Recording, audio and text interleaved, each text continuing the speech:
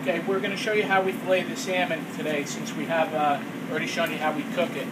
Take the knife in on an angle underneath this hard shell, bring it to the top of the head, it's a V, and we're going to turn the knife, putting the pressure down on the spine. We're going to zip it. It's called zipping. We're going to flip it over. There you go. Nice fillet. You should see every spine on there. You know you didn't lose any meat. Now we're going to flip it over. Do the reverse. Come underneath. Flip.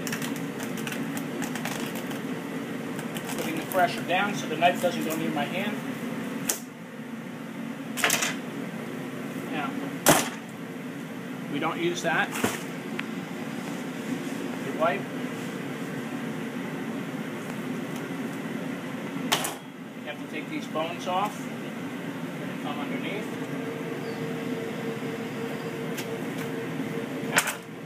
I'm going to use a hard edge knife to take the skin, cut through the skin. A little bit more difficult.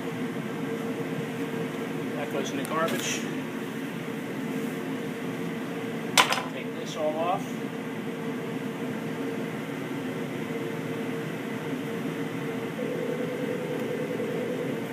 Catherine's here. Same thing. Take that down.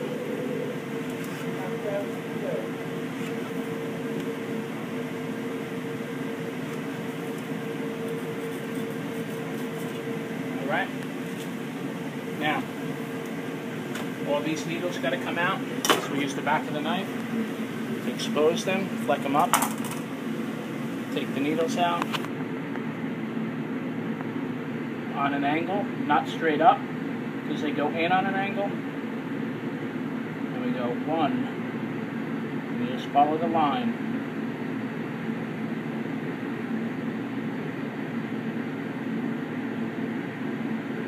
That's how long it should take, Emily. There you go, right there. All the way to the end. The last one's the hardest. Right there. Okay? That goes in the garbage. We're going to flip it. We're going to take the end, get a little grip on it. Now the knife's going down.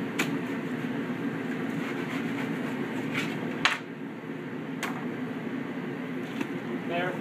It's a filleted salmon. Now, I'm going to trim it nice and even. And we're going to portion it just like so. Get all the little scales off of it. 1,